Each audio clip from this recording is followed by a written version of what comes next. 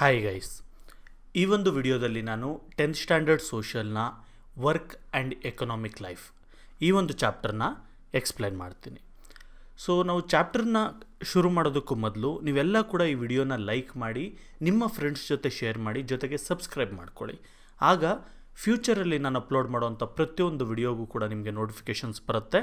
So ಯಾವ video ಕೂಡ ನಿಮಗೆ ಮಿಸ್ ಆಗೋದಿಲ್ಲ. ಜೊತೆಗೆ ನಿಮಗೆ ಎಲ್ಲ ವಿಡಿಯೋಸು ಒಂದೇ ಪ್ಲ್ಯಾಟ್ಫಾರ್ಮಲ್ಲಿ ಬೇಕು ಅಂದರೆ ಗೂಗಲ್ ಕ್ಲಾಸ್ ರೂಮ್ ಅನ್ನೋ ಆ್ಯಪ್ನ ಇನ್ಸ್ಟಾಲ್ ಮಾಡ್ಕೊಳ್ಳಿ.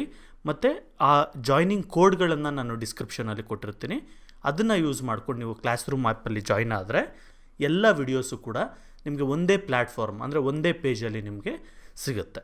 ಸೊ ಯಾವುದಕ್ಕೂ ಹುಡುಕಾಡೋ ಅಂಥ ಅವಶ್ಯಕತೆ ಇರೋದಿಲ್ಲ. ಮೊದಲನೇದಾಗಿ ನಾವು ಇಂಟ್ರೊಡಕ್ಷನ್ ನೋಡೋಣ. Labor is an act performed to achieve a particular goal. If an individual is able through the exercise of his energy or effort to get economic benefit or any other benefit in material form, it is called labor. ನೋಡಿ, ಇಲ್ಲಿ ನಿಮಗೆ labour ಅಂದರೆ ಏನು ಅಂತ explain ಮಾಡ್ತಾ ಇದ್ದಾರೆ. ಇದನ್ನು ನೋಡಿ ನೀವು ಅರ್ಥ ಮಾಡ್ಕೊಳ್ಳೋಕ್ಕೆ ತುಂಬ ಕಷ್ಟ ಆಗ್ಬೋದು. ಅದಕ್ಕೆ ನಾನು ಒಂದು ಸಣ್ಣ ಎಕ್ಸಾಂಪಲ್ ಕೊಟ್ಟು ನಿಮಗಿದನ್ನು ಅರ್ಥ ಮಾಡಿಸ್ತೀನಿ. ನೋಡಿ, ಉದಾಹರಣೆಗೆ ಫಾರ್ ಎಕ್ಸಾಂಪಲ್ ನಾನೊಬ್ಬ ಆರ್ಟಿಸ್ಟ್ ಆಗಿರ್ತೀನಿ ಅಂದ್ಕೊಳ್ಳಿ, ಅಥವಾ ಒಬ್ಬ ಪೇಂಟರ್ ಅಂದ್ಕೊಳ್ಳಿ. ಗೋಡೆಗೆ ಪೇಂಟ್ ಮಾಡ್ತಾರಲ್ಲ ಆ ಪೇಂಟರಲ್ಲ, ಕ್ಯಾನ್ವಾಸ್ ಮೇಲೆ ಬೋರ್ಡ್ ಮೇಲೆ ಪೇಂಟ್ ಮಾಡ್ತಾರಲ್ಲ ಆ ರೀತಿ ಪೇಂಟರ್ ಆಗಿರ್ತೀನಿ ಅಂದ್ಕೊಳ್ಳಿ. ಈಗ ಯಾರೋ ಒಬ್ಬರು ನನಗೆ ದುಡ್ಡು ಕೊಡ್ತಾರೆ ಅಂತ ಹೇಳ್ಬಿಟ್ಟು, ಅಥವಾ ಒಂದು ಮೂಟೆ ಅಕ್ಕಿ ಕೊಡ್ತಾರೆ, ಒಂದು ಮೂಟೆ ರಾಗಿ ಕೊಡ್ತಾರೆ ಅಂತೇಳಿ ಅವ್ರಿಗೋಸ್ಕರ ನಾನು ಯಾವುದಾದ್ರೂ ಒಂದು ಪೇಂಟಿಂಗ್ ಮಾಡಿ ಅದನ್ನು ಅವ್ರಿಗೆ ಕೊಟ್ಟು ನಾನು ದುಡ್ಡು ಅಥವಾ ರಾಗಿ ಬೇಳೆ ಈ ಥರ ಏನಾದರೂ ತೊಗೊಂಡ್ರೆ ಅದನ್ನು ನಾವು ಲೇಬರ್ ಅಂತ ಕರಿತೀವಿ. ಅಂದರೆ ನಾವು ಮಾಡೋ ಕೆಲಸಕ್ಕೆ ಇನ್ ಟರ್ನ್ ಏನಾದರೂ ನಮಗೆ ಬೆನಿಫಿಟ್ ಸಿಕ್ಕಿದ್ರೆ, ದುಡ್ಡು ಕಾಸು ಅಂತಲೇ ಅಲ್ಲ, ಯಾವುದೇ ರೀತಿಯ ಮೆಟೀರಿಯಲ್ ಬೆನಿಫಿಟ್ ಸಿಕ್ಕಿದ್ರೆ ಅದನ್ನು ನಾವು ಲೇಬರ್ ಅಂತ ಕರಿತೀವಿ. ಈಗ ಅದೇ ಪೇಂಟರ್, ನಾನು ಪೇಂಟರ್ ಆಗಿರ್ತೀನಿ, ಆದರೆ ದುಡ್ಡುಗೋಸ್ಕರ ಪೇಂಟ್ ಮಾಡಿದ್ದಾಗೆ ನನ್ನ ಖುಷಿಗೋಸ್ಕರ ನಾನು ಪೇಂಟ್ ಮಾಡಿದ್ದೆ ಅಂದರೆ ಆಗ ಅದು ಲೇಬರ್ ಅಂತ ಅನ್ನಿಸ್ಕೊಳ್ಳೋದಿಲ್ಲ. ಸೊ ನೀವು ಯಾವುದಾದ್ರೂ ಕೆಲಸ ಮಾಡ್ಬೋದು, ಫಿಸಿಕಲ್ ಕೆಲಸ ಇರ್ಬೋದು ಅಥವಾ ಮೆಂಟಲಿ ನೀವು ಕೆಲಸ ಮಾಡಿರ್ಬೋದು, ನಿಮ್ಮ ಟ್ಯಾಲೆಂಟ್ ಯೂಸ್ ಮಾಡಿರ್ಬೋದು. ಅದಕ್ಕೋಸ್ಕರ ನಿಮಗೆ ಇಂಟರ್ನ್ ದುಡ್ಡು ಅಥವಾ ಮೆಟೀರಿಯಲ್ ಬೆನಿಫಿಟ್ ಏನೇ ಸಿಕ್ಕಿದ್ರೂ ಅದು ಲೇಬರ್ ಅಂತ ಅರ್ಥ. Labour is N integral part of our economic life. It is essential to lead once life and labour is related to the external purpose of material benefit and it also involves effort. ನೋಡಿ, labour ಅನ್ನೋದು ನಮ್ಮ ಒಂದು economic ಲೈಫ್ಗೆ ಅಂದರೆ ನಮ್ಮ ಒಂದು ಪ್ರಪಂಚಕ್ಕೆ ತುಂಬ important ಆಗಿದೆ. ಇದಿಲ್ಲದೆ ಏನೂ ಕೂಡ ನಡೆಯೋದಿಲ್ಲ. It is essential to lead once life. ನಮ್ಮ ಜೀವನನ ನಾವು ನಡೆಸಬೇಕು ಅಂದರೆ ಕೆಲಸ ಅನ್ನೋದು ಅಥವಾ ಲೇಬರ್ ಅನ್ನೋದು ತುಂಬ ಇಂಪಾರ್ಟೆಂಟ್ ಆಗಿರುತ್ತೆ. ಈಗ ನಾವು ಏನೇ ಒಂದು ತೊಗೊಳ್ಬೇಕು ಅಂದರೂ ದುಡ್ಡು ಕೊಡಬೇಕು. ಆ ದುಡ್ಡೆಲ್ಲಿಂದ ಬರುತ್ತೆ? ನಾವು ಕೆಲಸ ಮಾಡೋದ್ರಿಂದ ಬರುತ್ತೆ. ಸೊ ಇದು ನಮ್ಮ ಲೈಫ್ಗೆ ಇದು ನಾವು ತೆಗಿಯೋಕ್ಕಾಗಲ್ಲ, ಸಪ್ರೇಟ್ ಮಾಡೋಕ್ಕಾಗಲ್ಲ. ಕೆಲಸ ಮಾಡಿದ್ರೇ ನಾವು ಜೀವನ ಮಾಡೋಕ್ಕಾಗೋದು ಅನ್ನೋ ಥರ. Labour is related to the external purpose of material benefit and involves effort. ನೋಡಿ, ಲೇಬರ್ ಅಂದ್ರೇನು? ನಾವು ಏನಾದರೂ ಮೆಟೀರಿಯಲ್ ಬೆನಿಫಿಟ್ಗೋಸ್ಕರ ಮಾಡೋದು. ಅಂದರೆ ನನಗೇನಾದರೂ ದುಡ್ಡು ಬರುತ್ತೆ, ನನಗೆ ಅಕ್ಕಿ ಬರುತ್ತೆ, ನನಗೆ ರಾಗಿ ಬರುತ್ತೆ, ಗೋಲ್ಡ್ ಕಾಯಿನ್ ಬರುತ್ತೆ, ಈ ಥರ ಏನಕ್ಕಾದರೂ ಆ ಉದ್ದೇಶಕ್ಕೋಸ್ಕರ ನಾನು ಕೆಲಸ ಮಾಡ್ತಾಯಿದ್ರೆ ಅದನ್ನು ನಾವು ಲೇಬರ್ ಅಂತ ಕರಿತೀವಿ. ಜೊತೆಗೆ ಲೇಬರಲ್ಲಿ ಎಫರ್ಟ್ ಕೂಡ ಇನ್ವಾಲ್ವ್ ಆಗುತ್ತೆ. ನಾನು ಸುಮ್ಮನೆ ಕೂತಿದ್ರೆ ದುಡ್ಡು ಬರ್ತಾಯಿದ್ರೆ ಅದು ಲೇಬರ್ ಅನ್ನಿಸ್ಕೊಳ್ಳಲ್ಲ. ನಾನು ಏನಾದರೂ ಎಫರ್ಟ್ ಹಾಕಿರಬೇಕು. ಅದು ಫಿಸಿಕಲ್ ಎಫರ್ಟ್ ಆಗಿರ್ಬೋದು ಅಥವಾ ಮೆಂಟಲ್ ಎಫರ್ಟ್ ಕೂಡ ಆಗಿರ್ಬೋದು. In addition to this, there is also the factor of fulfillment of basic requirements of life. ಜೊತೆಗೆ ನಮ್ಮ ಲೈಫಲ್ಲಿ ಎಷ್ಟೊಂದು ನಮ್ಮ ರಿಕ್ವೈರ್ಮೆಂಟ್ಸ್ ಇರುತ್ತೆ, ಜೊತೆಗೆ ಬೇಸಿಕ್ ರಿಕ್ವೈರ್ಮೆಂಟ್ಸ್ ಕೂಡ ಇರುತ್ತೆ. ಊಟ ಇರ್ಬೋದು, ಬಟ್ಟೆ ಇರ್ಬೋದು, shelter, clothing, mobile phone recharge ಇರ್ಬೋದು, ಇಂಟರ್ನೆಟ್ ರೀಚಾರ್ಜ್ ಇರ್ಬೋದು, ಅಥವಾ ನಾನು ಮನೆ ಬಾಡಿಗೆ ಕಟ್ಟಬೇಕು, ಮಕ್ಕಳ ಫೀಸ್ ಕಟ್ಟಬೇಕು. ಈ ಥರ ಎಲ್ಲದಕ್ಕೂ ಕೂಡ ನಮಗೆ ಲೇಬರ್ ಅನ್ನೋದು ತುಂಬ ಇಂಪಾರ್ಟೆಂಟ್ ಆಗುತ್ತೆ. Depending upon the economic life, the work assumes various forms and varies from society to society. ನೋಡಿ, ನಮ್ಮ ಸೊಸೈಟಿಯ ಎಕನಾಮಿಕ್ ಲೈಫ್ ಮೇಲೆ ಡಿಪೆಂಡ್ ಆದಾಗೆ, ಈಗ ಫಾರ್ ಎಕ್ಸಾಂಪಲ್ ಇಂಡಿಯಾದಲ್ಲಿದ್ವಿ ಅಂದ್ಕೊಳ್ಳಿ, ಇಲ್ಲಿ ಒಂದು ರೀತಿಯ ಕೆಲಸ ಇರುತ್ತೆ. ಅದೇ ಕೆಲಸ ನಾವು US ಅಲ್ಲಿದ್ದರೆ ಅಲ್ಲೇ ಬೇರೆ ಥರ ಇರುತ್ತೆ. ಈಗ ನಾನೊಬ್ಬ ಕಾರ್ಪೆಂಟ್ರ್ ಅಂದ್ಕೊಳ್ಳಿ, ಇಲ್ಲಿ ಕೆಲಸ ಮಾಡೋ ಥರ ಕಾರ್ಪೆಂಟ್ರಿ ಕೆಲಸ ಏನು ಮಾಡ್ತೀನಿ ಅದನ್ನೇ ಎಕ್ಸಾಕ್ಟಾಗಿ ನಾನು ಅಮೆರಿಕಾದಲ್ಲಿ ಮಾಡ್ತೀನಿ ಅಂದರೆ ಅದು ವರ್ಕ್ ಆಗೋದಿಲ್ಲ. ಏಕೆಂದರೆ ಇಲ್ಲಿ ಯೂಸ್ ಮಾಡೋವಂಥ ಮಿಷಿನರೀಸ್, ಟೂಲ್ಸ್ ಬೇರೆ ಇರುತ್ತೆ, ಅಲ್ಲಿ ಯೂಸ್ ಮಾಡೋವಂಥ ಮಿಷಿನರೀಸ್ ಮತ್ತು ಟೂಲ್ಸ್ ಬೇರೆ ಇರುತ್ತೆ, ಮತ್ತು ಮನೆ ಕಟ್ಟೋದು, ಫರ್ನಿಚರ್ ಸ್ಟೈಲ್ಗಳು ಕೂಡ ತುಂಬ ಡಿಫ್ರೆನ್ಸ್ ಇರುತ್ತೆ. ಸೊ ಈ ಥರ ಒಂದು ಜಾಗದಿಂದ ಜಾಗಕ್ಕೆ ಇರ್ಬೋದು, ಮತ್ತು ಸೊಸೈಟಿಯಿಂದ ಸೊಸೈಟಿಗೆ ಇರ್ಬೋದು, ಟೈಮ್ ಟು ಟೈಮ್ ಇರ್ಬೋದು. It also varies from time to time. ಎಲ್ಲದರಲ್ಲೂ ಕೂಡ ಲೇಬರ್ ಅನ್ನೋದು ಚೇಂಜ್ ಆಗ್ತಾ ಹೋಗುತ್ತೆ.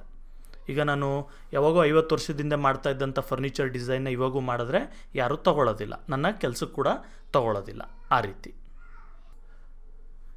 Division of labour and classes. ಏನಿದು ಡಿವಿಷನ್ ಆಫ್ ಲೇಬರ್ ಅಂದರೆ?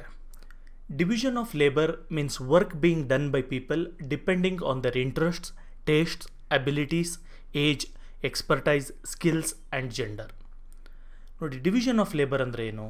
ಕೆಲಸನ ಡಿವೈಡ್ ಮಾಡೋದು ಅಂತ. ಈಗ ಎಲ್ಲರೂ ಎಲ್ಲ ಕೆಲಸನೂ ಮಾಡೋಕ್ಕಾಗತ್ತಾ? ಈಗ ಒಳ್ಳೆ ಟೀಚರು ಅದೇ ಕ್ವಾಲಿಟಿಯಲ್ಲಿ ಒಳ್ಳೆ ಕಾರ್ಪೆಂಟರ್ ಆಗೋಕ್ಕಾಗತ್ತಾ? ಇಲ್ಲ.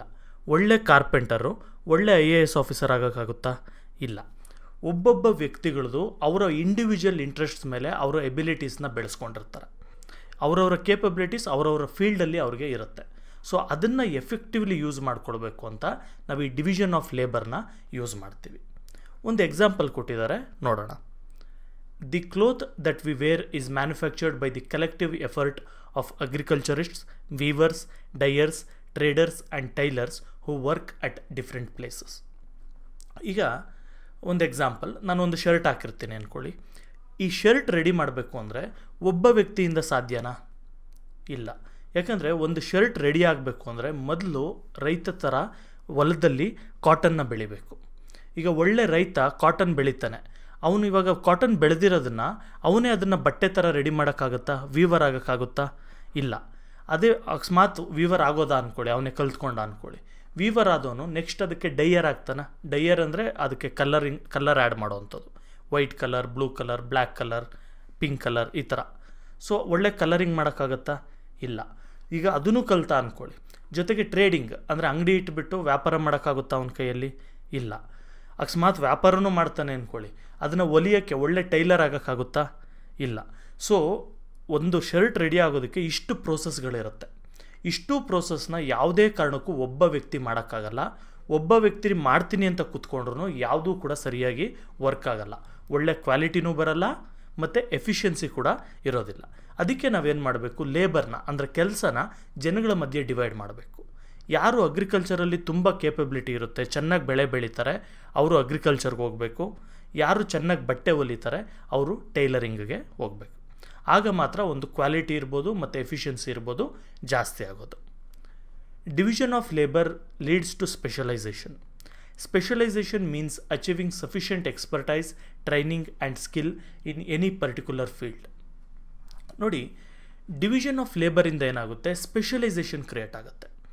ಏನು ಸ್ಪೆಷಲೈಸೇಷನ್ ಅಂದರೆ ಯಾವುದಾದ್ರೂ ಒಂದು ವಿಷಯದಲ್ಲಿ, ಯಾವುದಾದ್ರೂ ಒಂದು ಪರ್ಟಿಕ್ಯುಲರ್ ಫೀಲ್ಡಲ್ಲಿ ಅವನು ತುಂಬ ಎಕ್ಸ್ಪೀರಿಯನ್ಸ್ ಗೈನ್ ಮಾಡೋದು, ತುಂಬ ಟ್ಯಾಲೆಂಟೆಡ್ ಆಗೋದು, ಅಥವಾ ತುಂಬ ಒಳ್ಳೆ ಕ್ವಾಲಿಟಿನ ಅವನು ತೆಗೆಯೋದು ಅಲ್ಲಿಂದ. ಆಲ್ರೆಡಿ ಹೇಳ್ದಾಗೆ ಆವಾಗ ಅದನ್ನು ನಾವು ಸ್ಪೆಷಲೈಸೇಷನ್ ಅಂತ ಕರಿತೀವಿ.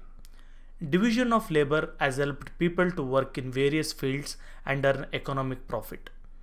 ನೋಡಿ, ಈ ಥರ ಡಿವಿಷನ್ ಆಫ್ ಲೇಬರ್ ಮಾಡಿದ್ರಿಂದ ಜನಗಳು ಯಾವ್ಯಾವುದರಲ್ಲಿ ಅವ್ರ ಕೇಪಬಿಲಿಟಿ ಇದೆಯೋ ಆ ಫೀಲ್ಡ್ಗಳಿಗೆ ಹೋಗ್ತಾರೆ. ಅದರಿಂದ ಅವರು ಒಳ್ಳೆ ಸಂಪಾದನೆ ಕೂಡ ಮಾಡ್ತಾರೆ. ಇಲ್ಲಾಂದರೆ ಎಲ್ಲ ನಾನೇ ಮಾಡಬೇಕು ಅಂದ್ಬಿಟ್ಟು ವರ್ಷ ಎಲ್ಲ ಬೆಳೆದು ಅದನ್ನೆಲ್ಲ ಒಣಗಿಸಿ ಅದನ್ನೆಲ್ಲ ಬಟ್ಟೆ ರೆಡಿ ಮಾಡಿ ಅದನ್ನೆಲ್ಲ ಹೊಲಿದು ಮಾರೋ ಅಷ್ಟರಲ್ಲಿ 2 ವರ್ಷ 3 ವರ್ಷ ಆಗೋಗಿರುತ್ತೆ. ಅವಾಗ ಏನು ದುಡ್ಡು ಅವ್ರಿಗೆ ಉಳ್ಕೊಳ್ಳಲ್ಲ. ಅದೇ ಅವರು ಸಪ್ರೇಟು ಅಗ್ರಿಕಲ್ಚರೇ ಮಾಡೋದು ಅಥವಾ ಸಪ್ರೇಟ್ ಟೈಲರಿಂಗ್ ಮಾಡಿದ್ರೆ ಒಳ್ಳೆ ಸಂಪಾದನೆ ಕೂಡ ಅವ್ರಿಗೆ ಆಗುತ್ತೆ. This has led to the creation of economic strata and class system has been created by division of labor.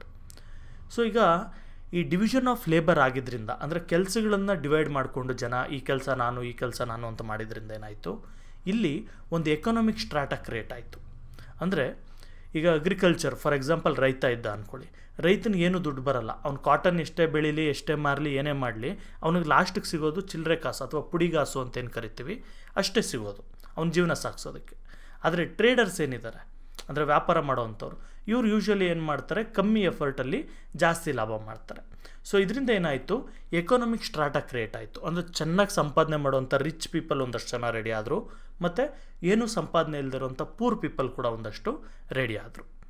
In modern days class system was created by industrialisation. ಈ modern ಡೇಸಲ್ಲೂ ಕೂಡ ಅಷ್ಟೇ ಈ ಇಂಡಸ್ಟ್ರಿಯಲೈಸೇಷನಿಂದ ನಾವು blue collar, white collar jobs, blue collar jobs ಈ ಥರ ಎಲ್ಲ ಹೇಳ್ತೀವಲ್ಲ, ಇದು ಕೂಡ ಕ್ರಿಯೇಟ್ ಆಗಿದ್ದು ಇಂಡಸ್ಟ್ರಿಯಲೈಸೇಷನಿಂದ.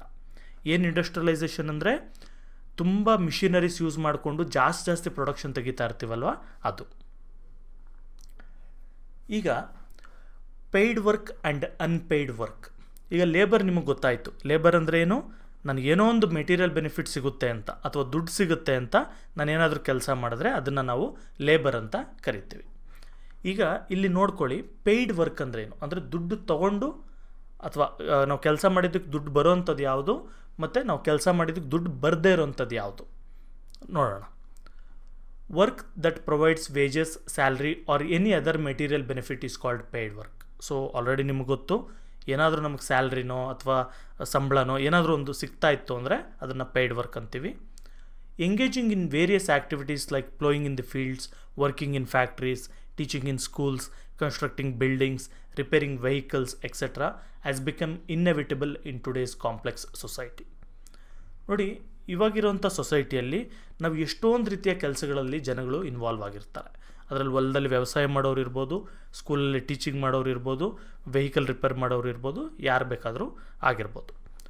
All human activities cannot be called work. ಆದರೆ ನೀವು ಇಲ್ಲಿ ಅಬ್ಸರ್ವ್ ಮಾಡ್ಬೋದು, ಇಲ್ಲಿ ಹೇಳಿರೋಂಥದ್ದು ಮಾತ್ರ ಅಲ್ಲ, ಇನ್ನೂ ಸುಮಾರು ನಾವು ಕೆಲಸಗಳನ್ನ ತೊಗೊಂಡ್ರೆ ಮನುಷ್ಯ ಮಾಡೋವಂಥ ಪ್ರತಿಯೊಂದನ್ನು ನಾವು ವರ್ಕ್ ಅಂತ ಅಥವಾ ಕೆಲಸ ಅಥವಾ ಲೇಬರ್ ಅಂತ ನಾವು ಕರೆಯೋಕ್ಕಾಗೋದಿಲ್ಲ. Any activity undertaken for the self satisfaction cannot be called work.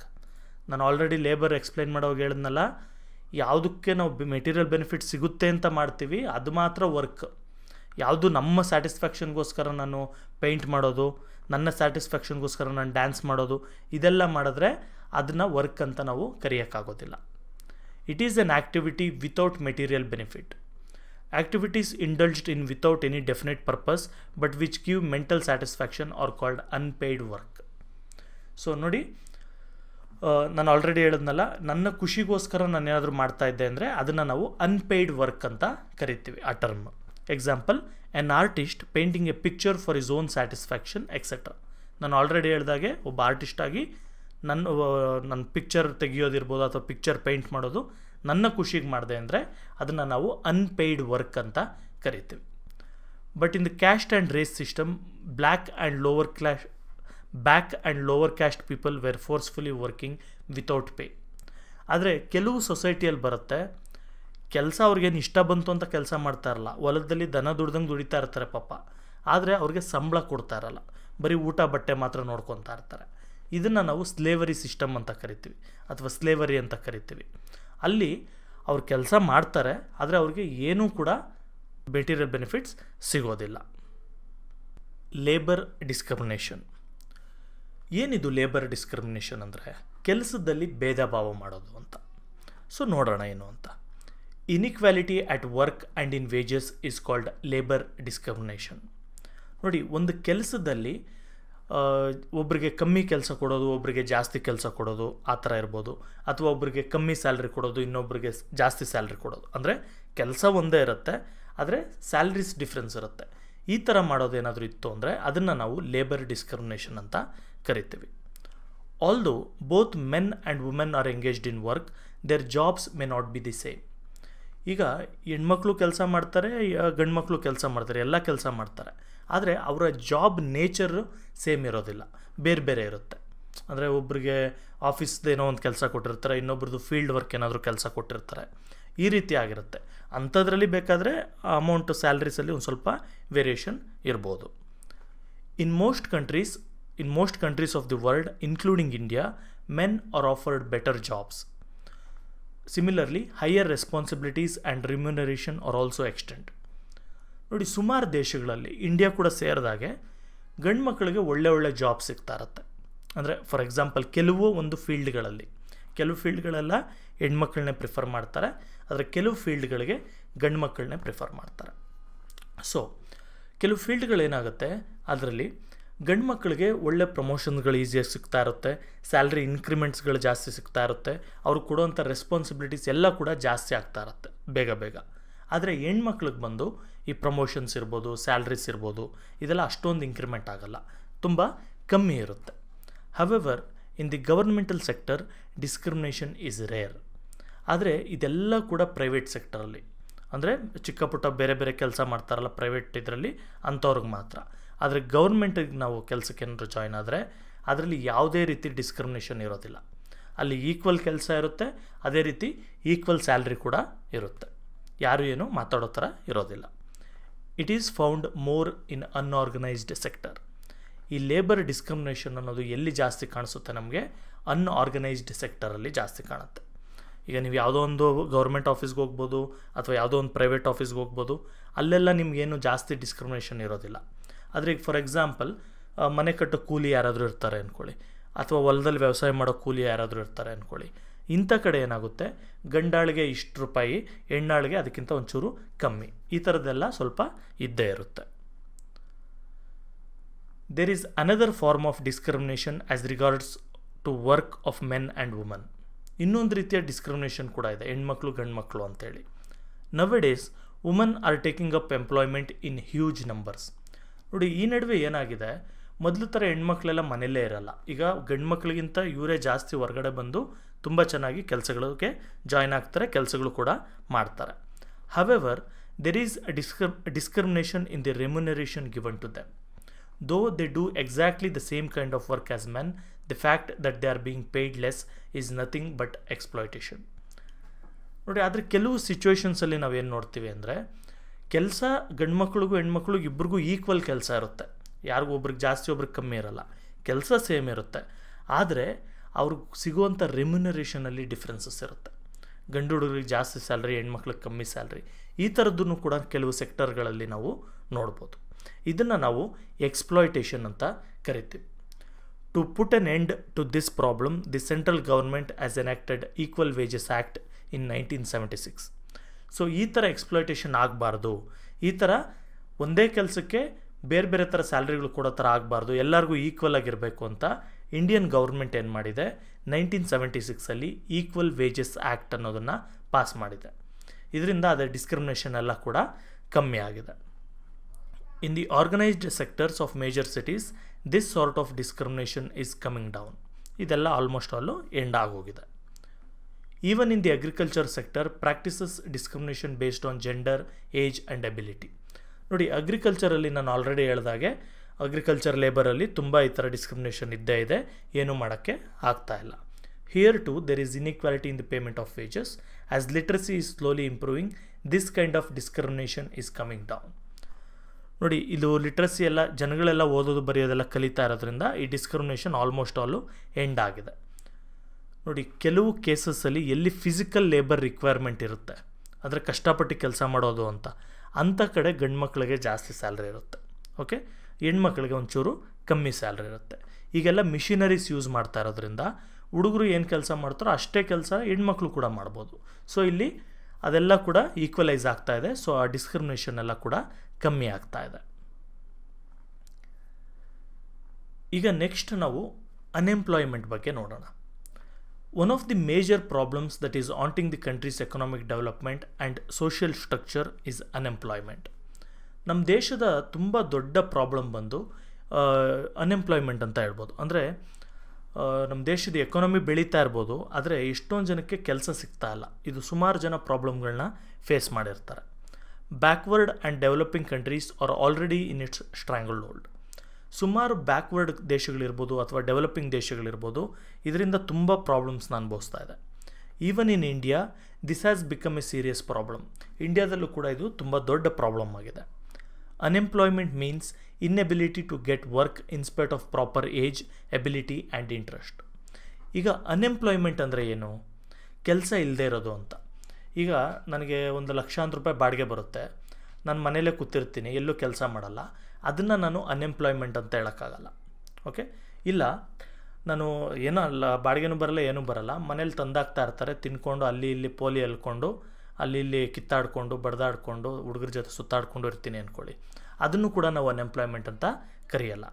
ಯಾವುದು ಅನ್ಎಂಪ್ಲಾಯ್ಮೆಂಟ್ ಆಗುತ್ತೆ? ಯಾವಾಗ ನನಗೆ ಕೆಲಸ ಮಾಡಬೇಕು ಅನ್ನೋ ಉದ್ದೇಶ ಇದ್ದು, ನಾನು ಕರೆಕ್ಟ್ ಪ್ರಾಪರ್ ಏಜಲ್ಲಿದ್ದು, ನಾನು ಅಂದರೆ ಒಂದು 21 ಇಯರ್ಸ್ ಮೇಲೆ ಏಜ್ ಇದ್ದು, 60 ಇಯರ್ಸ್ ಒಳಗೆ ಏಜ್ ಇದ್ದು, ನನಗೆ ಎಬಿಲಿಟಿ ಇದ್ದು, ಅಂದರೆ ಕೆಲಸ ಮಾಡೋಕ್ಕೆ ಶಕ್ತಿ ಇದ್ದು, ಮಾಡುವಂಥ ಟ್ಯಾಲೆಂಟ್ ಇದ್ದು, ಮಾಡುವಂಥ ಇಂಟ್ರೆಸ್ಟ್ ಇದ್ದು, ಎಲ್ಲ ಇದ್ದರೂ ನನಗೆ ಕೆಲಸ ಸಿಗ್ತಾ ಇಲ್ಲ. ಅಪ್ಪ ನನಗೆ ಕೆಲಸ ಬೇಕು, ನಾನು ಕೆಲಸ ಮಾಡೋಕ್ಕೆ ರೆಡಿ ಇದ್ದೀನಿ, ನನಗೆ ಆ ಟ್ಯಾಲೆಂಟ್ ಇದೆ, ನನಗೆ ಆ ಕೇಪಬಿಲಿಟಿ ಇದೆ, ಆದರೂ ನನಗೆ ಕೆಲಸ ಸಿಗ್ತಾ ಇಲ್ಲ ಅಂದರೆ ಆಗ ನಾವು ಅದನ್ನು ಅನ್ಎಂಪ್ಲಾಯ್ಮೆಂಟ್ ಅಂತ ಕರಿತೀವಿ. Those who are willing to work but are denied an opportunity to do so are called unemployed. Okay. Overpopulation, mechanization, too much of division of labor, social inequality, insufficient capital and illiteracy are the causes for unemployment. ಅನ್ಎಂಪ್ಲಾಯ್ಮೆಂಟ್ಗೆ ಕಾರಣಗಳೇನು? ಸುಮಾರು ಕಾರಣ ಇದೆ. ನಮ್ಮಲ್ಲಿ population ತುಂಬ ಜಾಸ್ತಿ ಇದೆ ಮತ್ತು ಎಷ್ಟೊಂದು mechanisation ಬರ್ತಾ ಇದೆ. ಅಂದರೆ ಸುಮಾರು ಇದು ಕೆಲಸಗಳಿಗೆಲ್ಲ ಆಲ್ಮೋಸ್ಟ್ ಮಿಷಿನರೀಸ್ನ ಮೇಲೆ ನಾವು ಡಿಪೆಂಡ್ ಆಗ್ತಾ ಇದ್ದೀವಿ. ಇದರಿಂದ ಕೆಲಸ ಕಮ್ಮಿ ಆಗ್ತಾ ಇದೆ. ಈ ಥರ ಒಂದು ಎರಡಲ್ಲ ತುಂಬ ಕಾರಣಗಳಿದೆ. ಅನ್ಎಂಪ್ಲಾಯ್ಮೆಂಟ್ ಲೀಡ್ಸ್ ಟು ಪಾವರ್ಟಿ, ಇಲ್ health, crimes, corruption, family disintegration, cheating, deception, robbery, prostitution etcetera. ನೋಡಿ, ಅನ್ಎಂಪ್ಲಾಯ್ಮೆಂಟಿಂದ ಏನೋ ಯಾರಿಗೋ ಕೆಲಸ ಇಲ್ಲ ಬಿಡು ಏನು ಪರವಾಗಿಲ್ಲ ಅಂತ ಅಂದ್ಕೊಳಕ್ಕಾಗಲ್ಲ. ಅನ್ಎಂಪ್ಲಾಯ್ಮೆಂಟಿಂದ ಇನ್ನೂ ಬೇರೆ ಬೇರೆ ಪ್ರಾಬ್ಲಮ್ಗಳೆಲ್ಲ ಜಾಸ್ತಿ ಆಗುತ್ತೆ. ಈಗ ಒಬ್ಬನಿಗೆ ಕೆಲಸ ಇಲ್ಲ ಅಂದರೆ ಅವ್ರ ಮನೇಲಿ ತುಂಬ ಬಡತನ ಇರುತ್ತೆ. ಇದರಿಂದ ಏನಾಗುತ್ತೆ, ಅವನಿಗೆ ಹೆಲ್ತ್ ಬಗ್ಗೆ ಅವ್ನು ಕಾನ್ಸಂಟ್ರೇಟ್ ಮಾಡೋಕ್ಕಾಗಲ್ಲ. ಮತ್ತು ದುಡ್ಡಿಲ್ವಲ್ಲ, ನನಗೇನಕ್ಕೂ ಖರ್ಚಿಗೆ ದುಡ್ಡಿಲ್ಲ ಅಂದ್ಬಿಟ್ಟು ಅವ್ನು ಯಾವುದಾದ್ರು ಒಂದು ಕ್ರೈಮ್ ಮಾಡೋಕ್ಕೆ ಹೋಗ್ತಾನೆ, ಕಳ್ತನ ಮಾಡೋಕ್ಕೆ ಹೋಗ್ತಾನೆ, ಮೋಸ ಮಾಡೋಕ್ಕೆ ಹೋಗ್ತಾನೆ, ಕರಪ್ಷನಲ್ಲಿ ಇನ್ವಾಲ್ವ್ ಆಗ್ತಾನೆ. ಈ ಥರ ಸುಮಾರು ಕ್ರಿಮಿನಲ್ ಕೇಸಸ್ಗಳಿಗಿರ್ಬೋದು ಅಥವಾ ತುಂಬ ಪ್ರಾಬ್ಲಮ್ ಸೊಸೈಟಿಗೆ ಕ್ರಿಯೇಟ್ ಆಗುತ್ತೆ. ಅದಕ್ಕೆ ನಾವು ಆದಷ್ಟು ಅನ್ಎಂಪ್ಲಾಯ್ಮೆಂಟ್ನ ಕಮ್ಮಿ ಮಾಡಬೇಕು. This is A serious social ಮ್ಯಾಲಡಿ.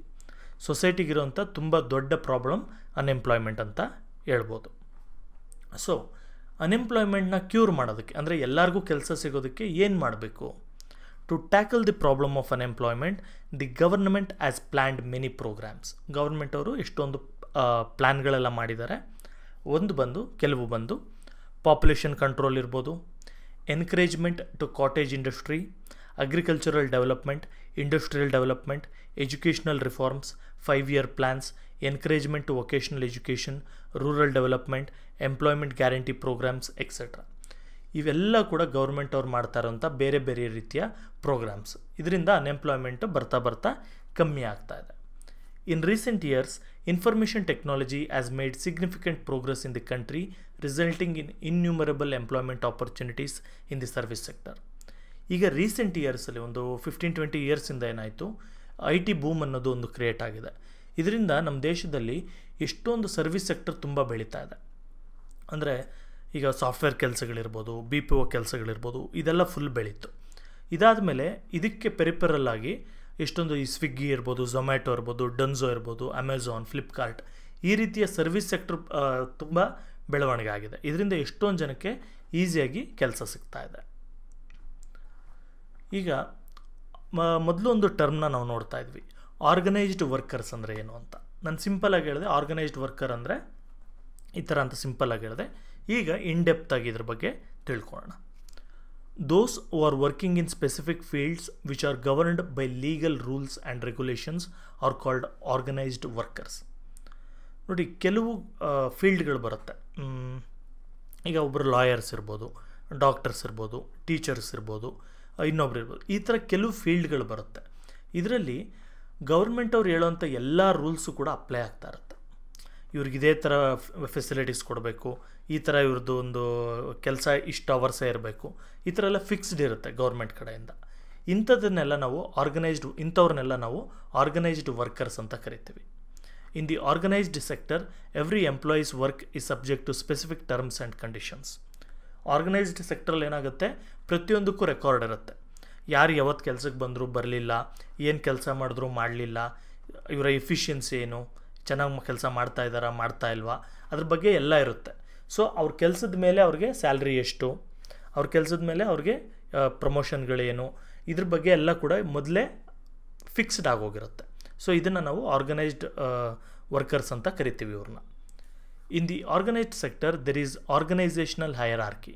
The workers enjoy facilities of specialization, training, talent, experience and educational qualifications. ನೋಡಿ, ಆರ್ಗನೈಸ್ಡ್ ಒಂದು ಫೋರ್ಸಲ್ಲಿ ಅಂದರೆ ಆರ್ಗನೈಸ್ಡ್ ಸೆಕ್ಟರಲ್ಲಿ ಒಂದು ಕ್ವಾಲಿಫಿಕೇಷನ್ ತುಂಬ ಇಂಪಾರ್ಟೆಂಟ್ ಆಗುತ್ತೆ. ಏನು ಓದಿದ್ದೀವಿ, ಏನು ಓದಿಲ್ಲ ಅಂತ, ಮತ್ತು ನಮ್ಗೆ ಏನು ಟ್ಯಾಲೆಂಟ್ ಇದೆ ಅನ್ನೋದು ಇಂಪಾರ್ಟೆಂಟ್ ಆಗುತ್ತೆ. ನಮಗೆ ಎಕ್ಸ್ಪೀರಿಯನ್ಸ್ ಎಷ್ಟು ಅಂತ ಇರುತ್ತೆ, ಟ್ರೈನಿಂಗ್ ಇದೆಯಾ ನಮಗೆ, ಇವೆಲ್ಲ ಕೂಡ ಇರುತ್ತೆ.